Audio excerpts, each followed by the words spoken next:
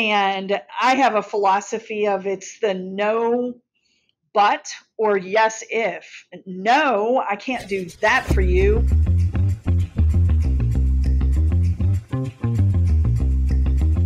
Hi, everyone. I'm Matt, your host of the CX and Culture Connection, the podcast for CX leaders looking to drive ROI from their investments in customer experience and culture together. I'm excited to be here today with Mary Ellen Grom, who's the Executive Director of CX at AFL. Welcome, Mary.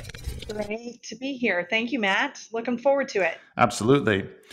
Mary Ellen, to get us started, you have a great background having worked in CX both in an advisory capacity and at a company, AFL, which is a global B2B supplier in the energy and industrial space.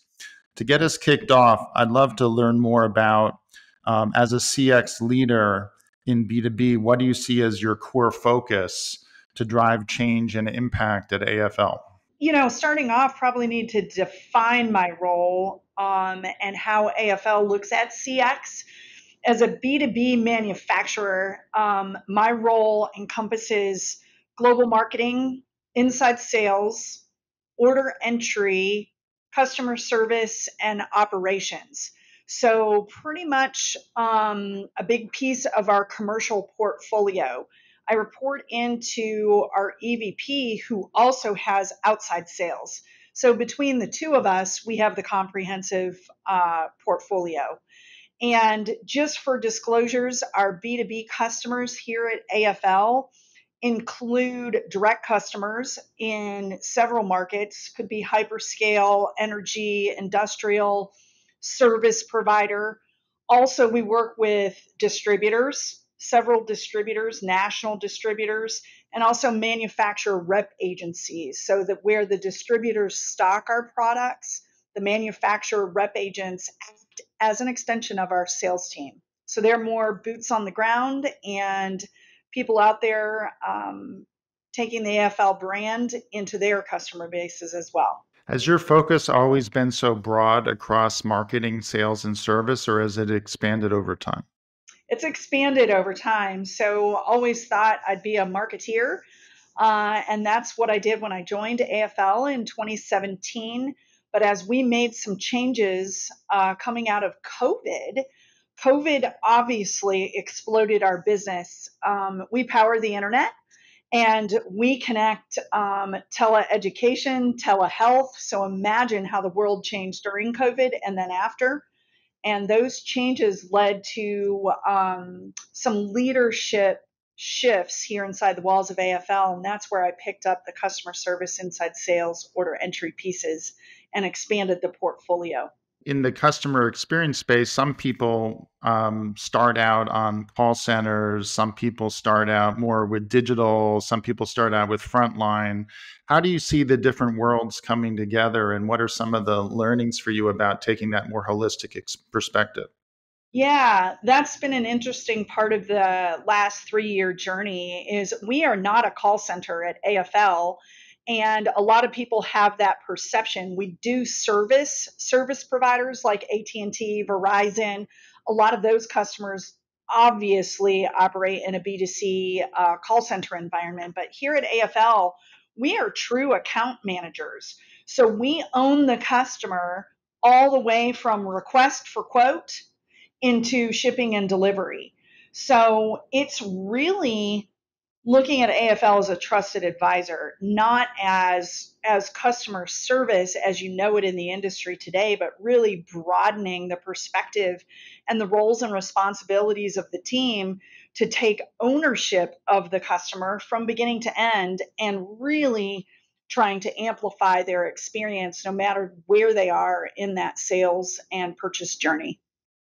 Yeah, it's more from the customer success lens than the customer service lens, what you're describing. And um, how do you think about the journey your customers on then, and creating those insights and connectivity so your people can help provide that more ownership of the full journey and the outcomes you want? Absolutely. Our journey is complex. Our sales cycle for so many of our products are built on a project basis, or it might be a blanket contract with with our customers to extend a partnership over time. It's not selling one and two widgets in the telecom industry, right? We are serving massive projects where we touch our customers at so many different points during the journey, whether it's that quoting phase, entering the order, booking the order, scheduling the order, and getting it through our system, depending on whether it's materials that we're buying or products that we're making, right? It expands the whole dimension all the way down to what are we doing with the project to get it shipped and received. And depending on how large it is it going on flatbed trucks? How many reels are we looking at? Right? Are we stacking things up on crates? And the weights and dims, it's crazy how much time we spend on what is it going to cost to ship this to you and how is it going to ship to you. And because we have so many manufacturing facilities, one of our biggest happens to be in Monterrey, Mexico. Those products are shipped into our Laredo, Texas distribution center. So it's a complex supply chain, and we're touching that customer every step of the way to reassure him or her when are they going to get what they ordered from AFL. And, it's not instant gratification. We have no e-commerce. Again, the complexity of the products that we sell really do not allow us to sell those online. We do have some products that we're testing right now. Could we get those in an environment where we go to e-commerce? But right now, everything is done through our sales team and customer service teams. What you're highlighting now is a common challenge for many B2B companies, which is that the supply chain and operations are a significant source of customer and employee effort in the customer journey. And building trust and reducing customer effort requires a lot of focus on the data and the operations and the human behavior throughout the supply chain, not just a big technology implementation. Absolutely. People process technology drives a lot of what we do within the walls of AFL. And we have grown so fast over the years, and the manufacturing sector sometimes doesn't bring people and technology and process enhancements as quickly as we're trying to make product and get it out the door. So we've got some lagging efforts here at AFL. I'm a firm believer that customer experience really isn't about fixing things, whether it be those processes or upgrading and enhancing those tools. I'd rather be focusing on value proposition and really getting to the hearts, minds, and souls of our customers. But right now, we do have some things that we have to fix, which kind of takes us backwards a little bit, but we know we have to take those steps backwards to be able to take leaps and bounds going forward to really get to the value proposition with our customers. Well, it sounds like there's a lot of moments in the journey where getting them to be smoother, getting them to be right, has an emotional impact on the different personas that you're interacting with, and you want to make sure those experiences are smooth. Otherwise, it's hard to make the value proposition and that emotional peak come through because you're dealing with problems. Yes, absolutely. And we're believers that you can't not have an experience. No matter who's dealing with AFL, you're going to have an experience. And it's a little different because they're not the end consumer of the product. And it's high tech and it's telecom. It's nowhere near a consumer product. But at the end of the day, our reputation is on the line with those customers who buy from AFL. I mean, our reputation and the quality of our products, the safety environments in which we build our products, those create kind of that emotional attachment. And even though some of them are very heavy duty, durable products, a lot of them aren't sexy, let's just be honest, but you'd be surprised how passionate not only our people but our customers get for delivering the right product at the right time to the right place. And it really does spark that emotion, even though it's not a consumer product. How do you think about meaning then, like the meaning that you're having for your customers and the impact that it has, that your experience has for them, and that what drives that emotional connection? Definitely. At AFL, we want to make it difficult not to do business with AFL. That's our number one goal. We want to give every reason in the world to continue doing business with us, not just start doing business and not just a one-off project, but create customers for life. Because obviously the technology that we're in, it's not going anywhere. And the industries that we serve, there's not a lot of industries that we're not in today. Our enterprise market is so broad and so deep, whether it's education or healthcare or finance or transportation. Every market has a reason to do business with AFL, and that's where we believe we can create that loyalty. So, who do you think of then as the customer? Like, as customers are people, not just companies. Like, who do you think of as the persona, as the customers that you're interacting with? Yeah, it changes by market, it changes by product. Obviously, we deal a lot in a very technical space. So, our applications engineering team, our technical engineering teams, our technical support teams are a critical part of that customer journey because there's a lot of people here who do that job and nobody wants to touch it, right? We kind of say our customer account representatives could almost do any job in the company because we touch every persona, whether it's a purchasing agent, it could be a sales team at our manufacturing rep agent, it could be a distributor sales rep. Doesn't matter your title, but other than engineering, you need a good degree to be an engineer. And those are the guys and gals who can really, really make a difference. And we send them to customer site visits, we'll send them to construction sites, to install environments, because they can really, really make a difference. And while they're there, they're also training on our products, how to install them, how to course correct them, how to mitigate or troubleshoot if there are issues, which of course there's no issues with AFL products, right? Everything's flawless when we're out in the field. So, when you engage with these different personas, how much are you thinking about what's different across them versus what's common across them that makes AFL's brand promise resonate? Like, what's the right balance between what's the same across the personas and the experience versus how you're trying to tailor it for different personas? That's a dilemma for us because we do have to customize. It's a blessing and a curse here at AFL because we want to create customized products, solutions, and services for the customer need to solve their problem.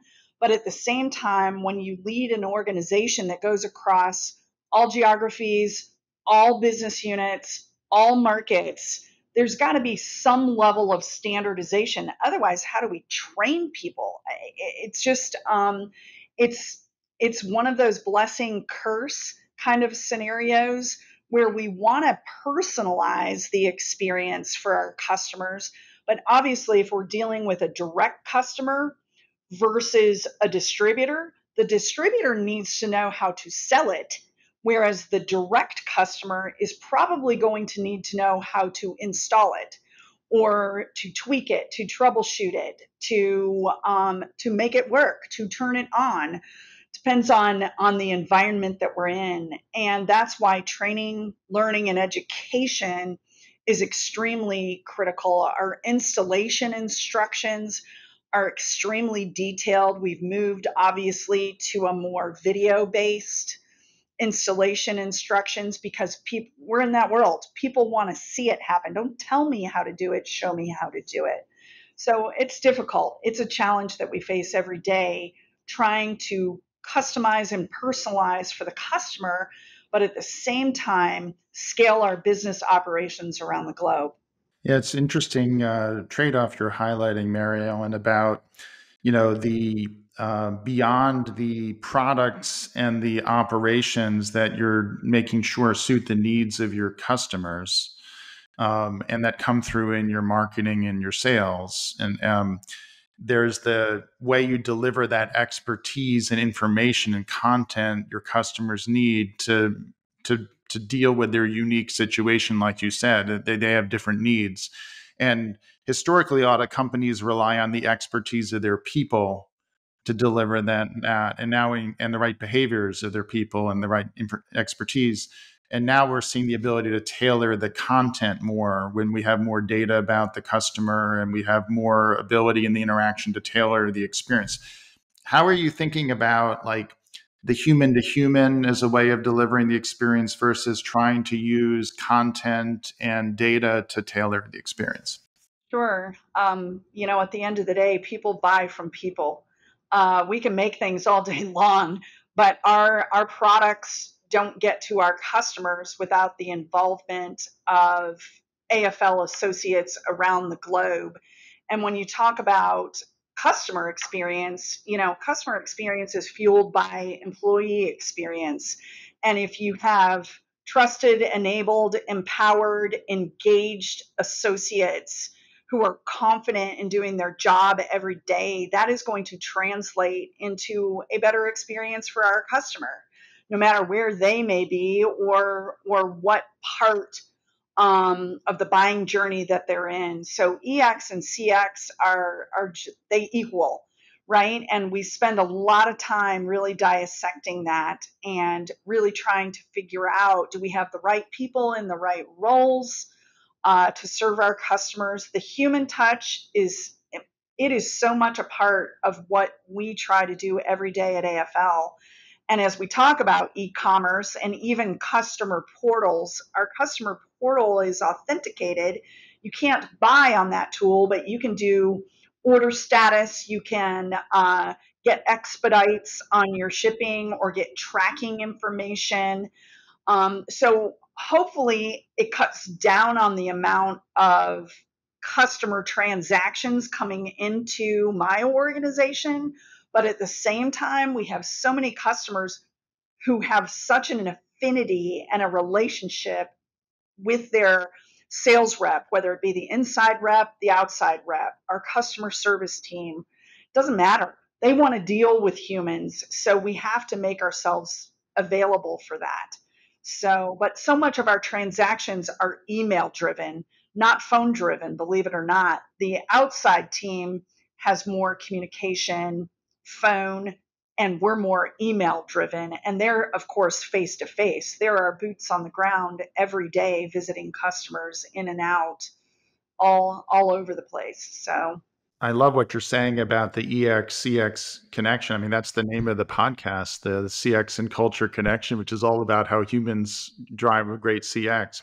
right. Um, and I'd love to get your thoughts, Mary Ellen, about how do you raise that consciousness of your employees of a good CX?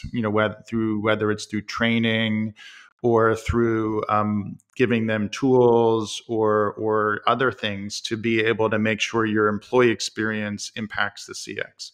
Yes, absolutely. So, because customer experience is in my title, everybody thinks I own it. And my standard answer to that is no one owns customer experience. We all own it. It doesn't matter where you sit in the organization. If you're in HR, yes, you have a different customer. You've got associates and future associates, right? If you're in finance, you're dealing with different people inside the walls of our customer organizations, but you still touch that customer. So we all need to look inside and define customer experience for our role in the organization. And I'll be honest, AFL has talked a lot. There's been a lot of rhetoric around CX, but we've recently had some leadership changes and some internal strategic planning that is really driving AFL to make CX a differentiator. and put people and treasure and talent behind our CX efforts and really get to what we're calling a true score or a true measure. And it's not just CSAT or customer sat or a score, if you will. Every single team in the company is right now defining how are we going to measure it? And then all those measures will roll up into a dashboard because, again, those metrics are going to be different depending on where you sit in the organization. So, our core values every single day drive what we believe. And then we have a set of 6 operating principles that drive how we behave. So internally, we look at our own beliefs and our own behaviors and act those out every day. And hopefully our customers can see that every step of the way, because that will translate into an ultimate experience for them, for sure. Wow, there's so much insightful elements in what you just said. I want to unpack it a little bit for our audience and encourage them to like and subscribe. And I also can highlight some other podcasts in a minute that have touched on some of the themes that you just talked about. I'll come back to that in a minute. One thing you talked about was measurement and building a system of metrics and getting beyond NPS or CSAT or customer effort score, whatever. There's no golden metric, is what we're both saying, right? And that while those metrics can be useful, ultimately you're trying to drive business outcomes. Exactly. And so you want to have business outcomes as your ultimate metric, and those are going to vary across the organization. There's not one business outcome you care about, although you may have one that's really important, but there are probably several, a balanced scorecard. And different stakeholders will care about a particular outcome. And the key in CX is to link your insights to that outcome so you drive impact. That's the way to get people on board, is to show that you're helping them, right? And collaborating. Exactly. Yeah. Exactly. So I think that's one fertile area we could dive into, is like, how is the practice of measurement and evolving, and how do you do this in a way that reflects the diversity across the company and their sub journeys and their different outcomes and dashboards that get created for that, getting beyond just listening, right? Another fertile area is this notion of behavior and like translating that at the employee level into something that's actionable, which you were talking about like, what are the values, what are the behaviors? A number of times in our conversation, you've been emphasizing a human beings behaving in the right way as a way of delivering the CX. And there are things you can do to drive habit building. So for example, people could check out the podcast I had with Chris Taylor from Actionable, which was all about habit building, right? And if they want to dive deeper into the emotion side, they could check out the podcast with Lou Carbone, who I know that you've worked with as well in the past, and so forth. So, I'd love to kind of come back to whichever those two themes you want to dive deeper into to next, the behavior or the measurement. I think definitely behavior. Measurement is so new to us. We measure a lot of things, but CX is new territory. And again, we're all right now, our fiscal year end is March 31st. So we are right on the cusp. And everybody's got sights set high on CX as a trigger and as a measurement. But at the end of the day, we also can't lose sight of the business metrics that make our operations run day in and day out. And how do we combine those and not get hung up so much on the fix? Because I've seen it happen so many times, is you try to get to root causes of what needs to get fixed within the company, that sometimes you take your eyes off the customer experience as you're trying to fix it. It's kind of a dichotomy that can get us into trouble if we're not cognizant of that as we go down that path. What are some examples of, stepping back and thinking about how the broader picture and the behaviors of your employee is distinct from just kind of focusing on the metrics. Can you help bring this to life a little bit? What you mean by, things can go differently and how you need to take a broader lens?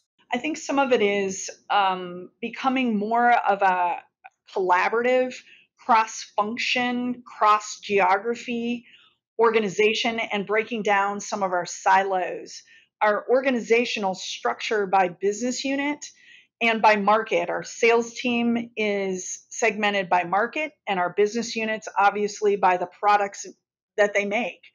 And those silos have got in we've become our own worst enemy at times. And we just had an extended leadership meeting about a month ago, and there were 7 people in that room that I've worked with since day one at AFL, and I just met for the first time because we've also been a company that stays where we work.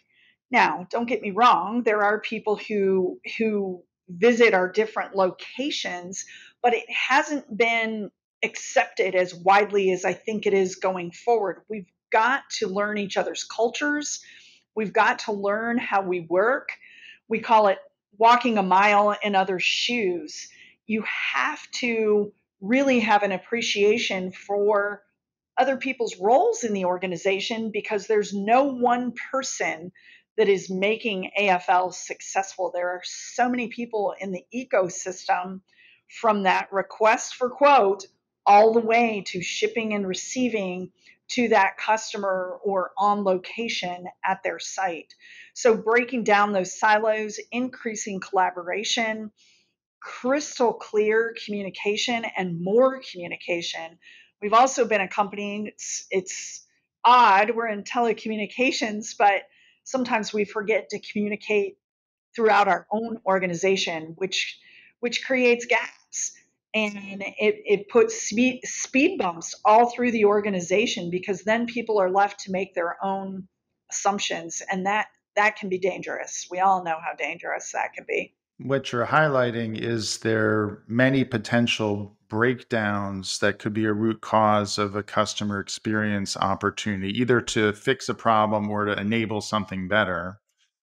Mhm. Um, and understanding, what are those root causes is helpful. Whether it's the skills of the people, the process needs to change, people aren't sharing information. These are all human things that occur that like accumulate, like you say, in a company, and you can collaborate on addressing them. How do you think about your role as a change agent then? Of like identifying and working on helping drive change to overcome some of these barriers that are not just, fixing the product or getting better, content to communicate.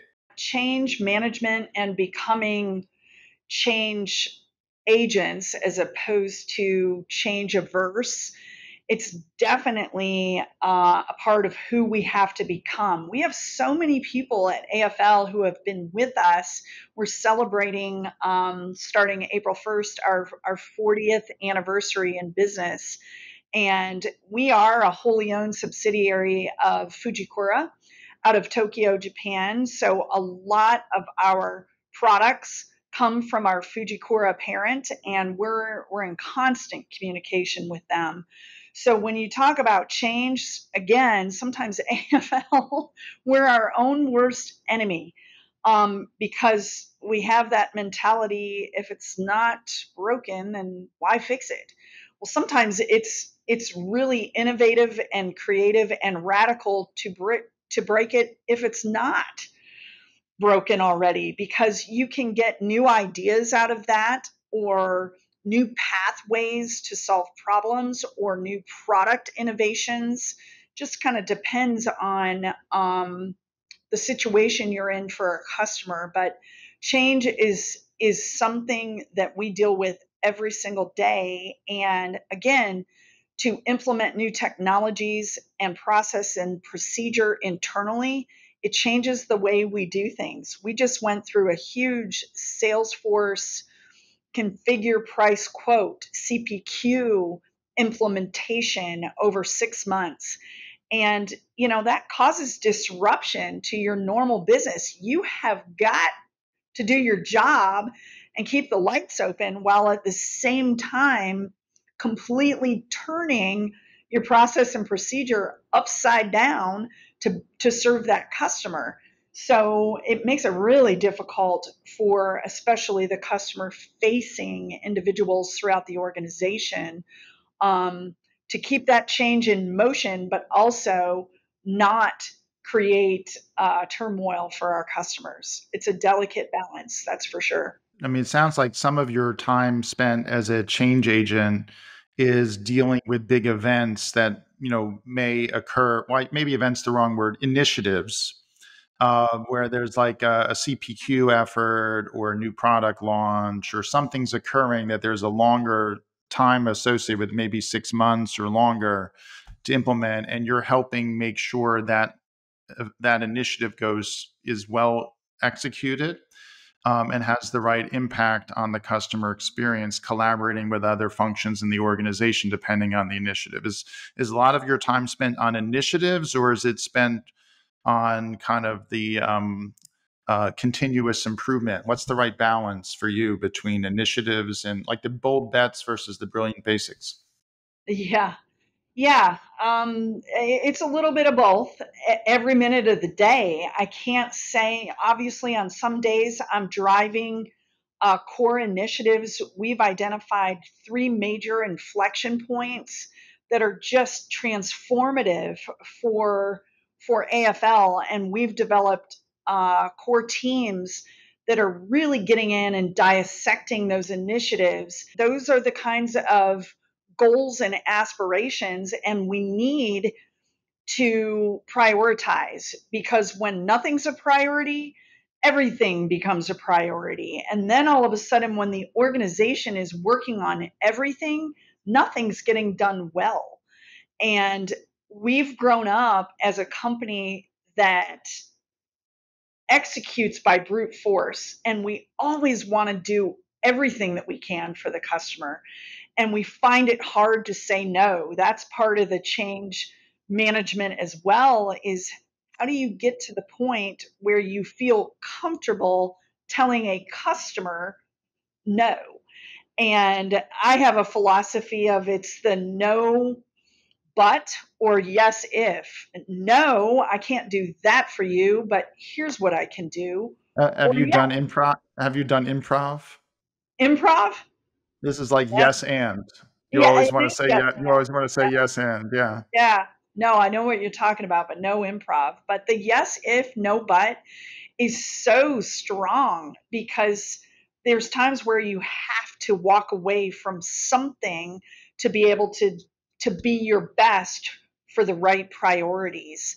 And it's an art and a science to make that work. And our sales teams are brilliant at that. Obviously, they're out in the field all day long, tackling those challenges and opportunities that come their way. So it really is a balance. Thanks for sharing that. What you've got me thinking, Mary Ellen, is a couple things. One is, what you're highlighting is the importance of having a roadmap with clear priorities so that you can focus your CX investments and get alignment on a few initiatives that really matter and focus people's energy on governing and driving them. Otherwise, it's a constant game of whack-a-mole, chasing scores and chasing data, issues that come up in your NPS or CSAT, which ultimately consumes a lot of energy for less impact than if you had a clear roadmap with alignment and a few priority initiatives to drive impact from CX. That's really good that you're driving, like you said, three big initiatives and you've got the right people engaged. It's cross-functional. So that's awesome. The other area is culture, which is that we've been talking about this, that the behaviors in the organization impact your success on driving CX and EX, employee experience, and how they come together. And often a company's strengths become its weaknesses. So you behave a certain way, like the heroic efforts and always wanting to get it done. That's actually a manifestation of traits in your organization that are positive contributing to behaviors that can actually become like a problem building up that you want to drive change and get more focus because the strength's overplayed, right? Right. That's usually the case. When there's a weakness, it's actually an overshooting of a strength becoming a weakness because people learn to do things a certain way because of positive reinforcement. And Yes. in culture, then you can pay attention to, if you understand and are self-aware, these are the behaviors that we want in the organization. More, you highlighted some, more collaboration, more sharing of information, more measurement of outcomes, outcomes versus inputs. Like, what are the right behaviors in the organization then you can actually try to deliberately reinforce them as a leader of CX to get kind of push on the behaviors that drive results. In your case, you emphasize collaboration a few times. Mhm. Those are behaviors. Absolutely. And Yeah. actions that we have to be cognizant of and not just talk about them, but actually do them. We can talk about communication and talk about collaboration, conflict resolution all day long, but we have to put it in practice and not just read about it and theorize about it, but actually do it. And as leaders throughout the organization, we have to practice what we're preaching.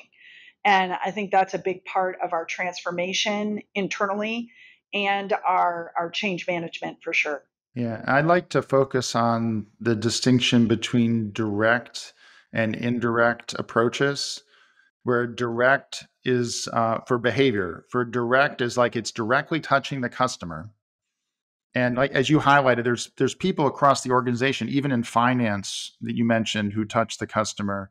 But the way your people show up and behave with the customer has a direct impact on the customer experience. It's more obvious in consumer if you think about like Starbucks or Ritz-Carlton or something like that. Or Disney. There's a human interaction where they're known as exemplars, where the way that employees engage with the customer, their direct behavior with the customer has a huge impact on delivering on the brand promise. Indirect is actually really important also in all companies, but especially in B2B, because you have all this complexity where now the way your employees behave, the way they engage with each other actually has an impact on the customer. The way you design a product, the way you manage the supply chain. These are actually, you're designing a process, designing an experience, and that's an indirect impact rather than a direct impact. And that's also behavior. And if you do quality management or design thinking or human-centered design, you're impacting these indirect behaviors. What do you think is the next big opportunity in CX? What gets you excited that you think there's innovation, things happening, whether it's AI or new tech or something else that doesn't have to be AI that you think is exciting and you're enjoying spending more time there because of the potential it has to impact CX? Sure, absolutely. You know, AI technology, new process enhancements, robotic process automation, whatever you want to call it, right? It gets to the hearts of our customers, and it's allowing us to dig deeper, not just their voices and their minds. Um, Kind of bridging the gap, if the chasm, I don't think it's a gap, I guess it's more of a chasm between the marketing side, that world that I live in, and then over on the customer service inside sales order entry side.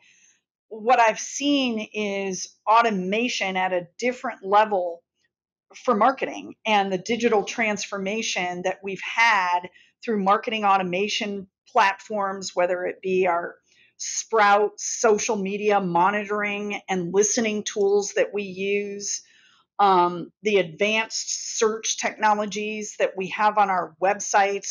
We've been working in that world for the last 10 years. But here at AFL, that type of technology is so new on the customer service, sales, order entry side. So, really starting to sit down and dissect bot generated communication, because where can we use the thoughts and the strategic qualities of our teammates and turn over bot generated communication or automated systems that take some of that manual tedious effort out of our processes. And at first it makes people think, oh, my heavens, what's going to happen to me if you automate portions of what I do every day? Well, then that will translate into a better experience for customers because we have more time to serve them directly as opposed to working within to get the job done. So we have quite a few projects going on right now. Order entry automation. We automated last year some of our customer communications on lead times. Obviously, coming out of the pandemic, the supply chain impact was grandiose, and we had to get information to our customers when they would receive what they ordered, and we were doing that manually through the sales team, through customer account representatives. And we thought, well, if we could take our system data and get that communication, whether it's good news or bad news, our customers are pretty transparent. They just want to know what's going on. It's when we don't tell them that what's going on, it creates that bad experience. So using technology to do some of those simple tasks and really cut down on the number of requests inbound to the organization. We're looking at ways to do that across our website.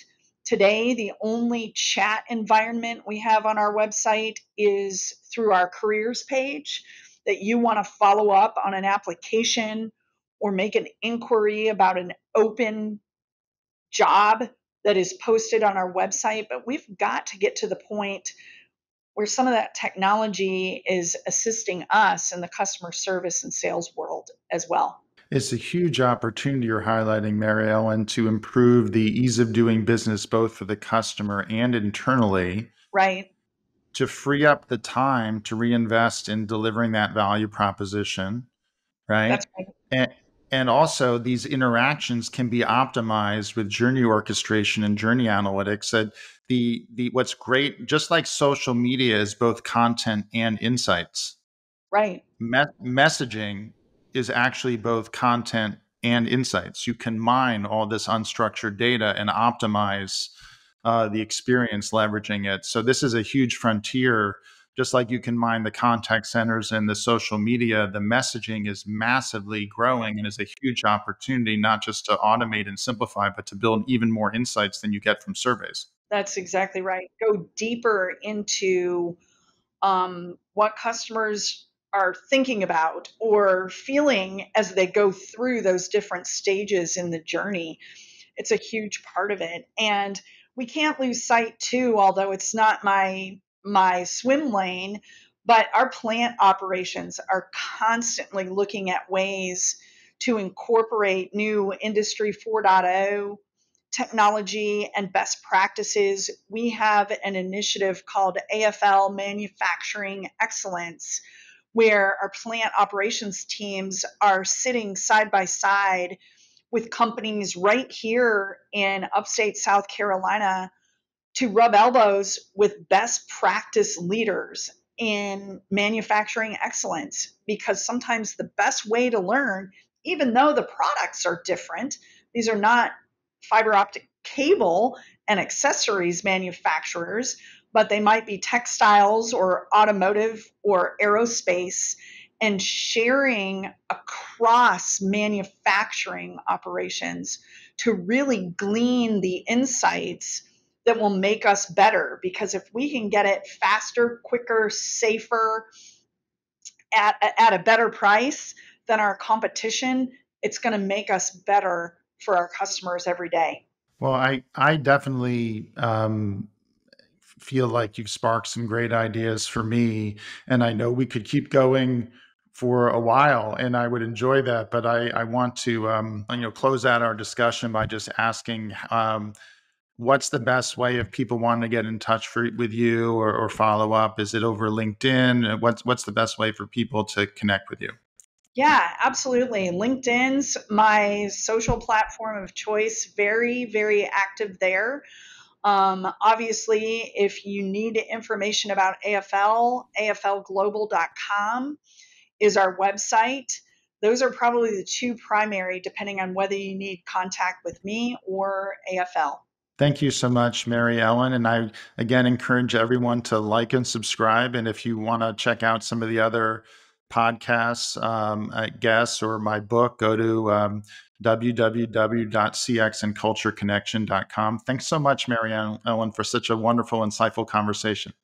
Absolutely. My pleasure. It's been great. Thank you so much, Matt.